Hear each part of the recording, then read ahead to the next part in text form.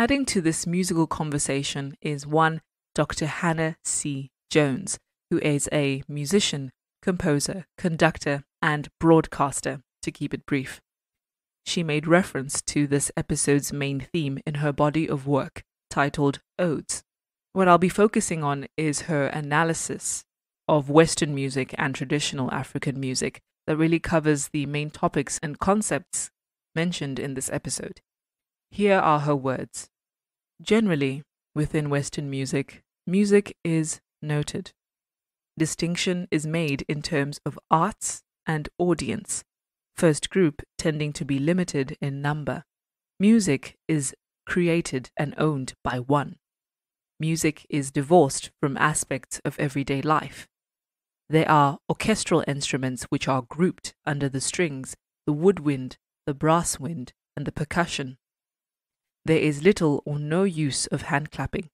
Western art music has one rhythm in command. There is unified performance. Jones continues. Generally, within African music, it is not notated but passed down through oral tradition. It is communal. Audience are not separated from artists. Music is a part of life, not separated from it.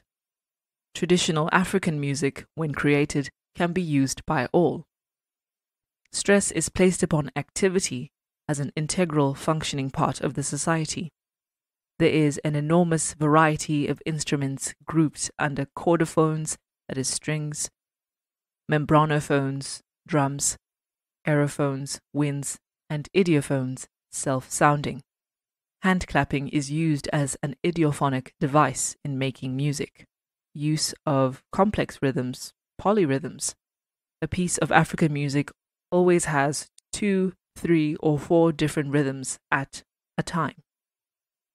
Jones ends with a question that I'll admit I don't really understand, but it doesn't take away from her illustration. I don't bring these comparisons up to debate which one is better, but really for an appreciation of how they differ. Giving description to the inherent qualities of these types of music.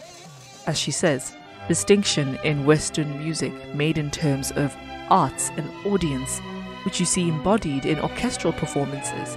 And if you watch the documentary Repercussions, you'll witness how music is an undercurrent of African society that is tapped into during performances.